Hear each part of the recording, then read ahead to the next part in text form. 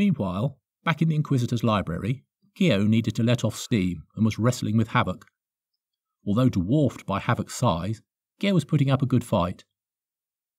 Sadly for Gio, every time he thought he had him, Havoc would use his feline reflexes to end up behind Gio, pushing him to the ground.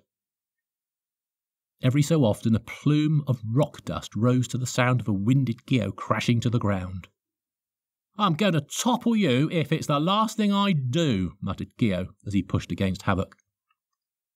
"I'm immortal," replied Havoc as he began to push back, baring his teeth. "I've got plenty of time. How about you?" "Ha! I've got all the time I need. Ah!" Gio's confident reply was muted by Havoc catching him off balance and once again throwing him to the ground. Freya felt she also needed a break, but decided that wrestling an immortal was not for her. Instead, she spoke to the Inquisitor, who was holding the Book of Morpheus and Minerva in the palm of his giant hand. "So what does the book tell you?" asked Freya timidly. "Do you believe in the book?" he inquired, without looking away from its pages. "It did lead us to you, and it appears to have sent Requiem into a spin." Turning away to stare into space, she continued in a more sombre tone. "Then there's what it told me. I don't know. I'm uncomfortable with it as it's supposed to tell you how to attain your heart's deepest desire, but it seems to tell me the opposite." "The opposite, you say?" replied the Inquisitor with a raised eyebrow, now looking intently at Freya. "Yes," she said sadly, looking down as she played with her nails. "Instead of getting what I want, it tells me that I must lose him. Lose it." Freya looked embarrassed, but it was not enough to mask her sadness, which shone through as a beacon of despair. Sitting back, the Inquisitor understood everything. "Ah, I see. You must lose the one you love. A terrible fate indeed, at least at first glance." With tears in her eyes, Freya found herself unable to reply as the end of the Inquisitor's sentence passed her by.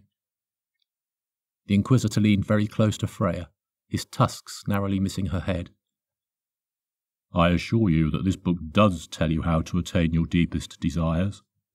What you have to do is truly understand your desire. Then these words may not cause such anguish." Freya made fists with her hands to compose herself. "So, the fifth gate does exist, then?" "You all know it to be true. If not, you would not have made it this far. I believe your Grand Master will crack it soon enough, with a little guidance from Pathfinder."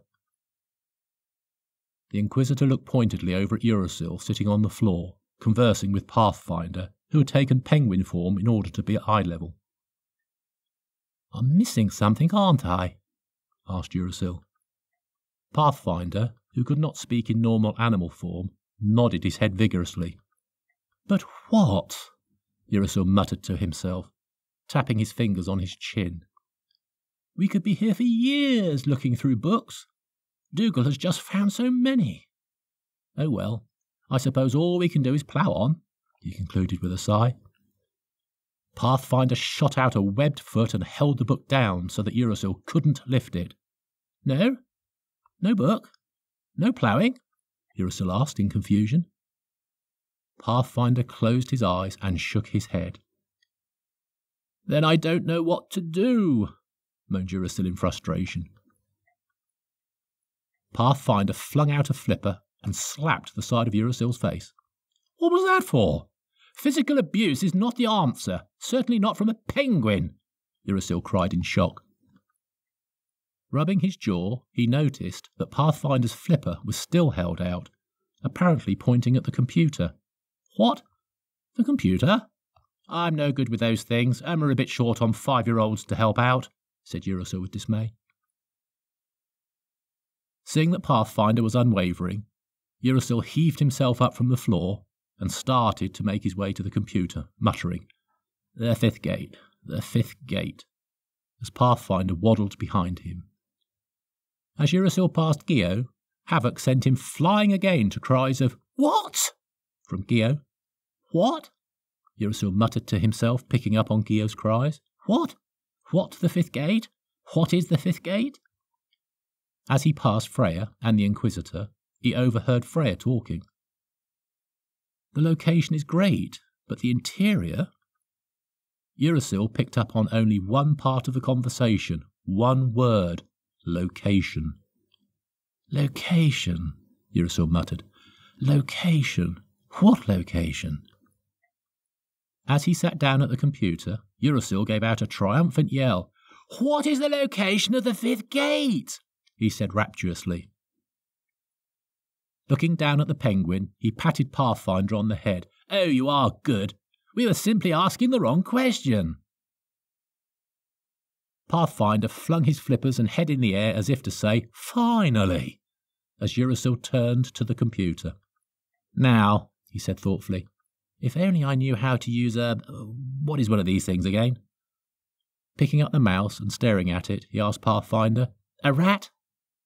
Pathfinder shook his head in dismay. A weasel? I know it's some kind of small scurrying mammal, although the reason escapes me to this day. Ah, no matter. If I wave it around enough, I should get that arrow thingy in the box. Urisil held the mouse in the air and shook it before pausing to look where the arrow had moved to. Ah, it's gone. I've lost it, he said in alarm. Oh no, it's hiding in the corner over there. Very sneaky. I think another shake is called for. Urisil shook and watched, until finally he got the cursor into the query box. Right, he said breathlessly. Now all I need to do is type. Looking down at the keyboard, he muttered, Yes, keys. They make the alphabet, but in such a mystical form. Again, I ask why, but sadly I fear it is a mystery I will never solve. As Urisil put the mouse down, the cursor moved out of the box. As he hadn't clicked in it, any typing was now futile. Unknowingly, he typed slowly. When he had finally finished, he looked up to see what he had done. Nothing! He screamed in a high-pitched voice. But where are the words I so painstakingly wrote? What trickery is this? Pathfinder was at his wit's end. Taking command of the mouse with his flipper, he clicked in the box before proceeding to wave Urisil to one side and type, What is the location of the fifth gate? With his flippers, much faster than Urisil had done with his fingers, and hit Enter. With an elated Yahoo! Dougal backflipped into the cavern for the spiders to throw him just 3 books, which he promptly gave to Urisil. Urisil read the pages that Dougal had opened for him. The fifth gate pizzeria can be found at... No, not that one. Tossing it to one side, he picked up the next book. Rock on down with the fifth gate fan club at... No, not that one either. The last book was unlike anything Urisil had seen before. Now this is interesting, he said, as he peered at the book, intrigued. Tapping it, he continued to think aloud. Its cover is made of a black shiny metal. In fact, even the pages are metal. How very curious. Oh, I do like this nice deep-set lettering of the title. Vega's Chronicle. Doesn't ring a bell. Turning to Pathfinder, Urisil showed him the book. Do you know anything about this book? Do these etchings that swirl about the cover mean anything?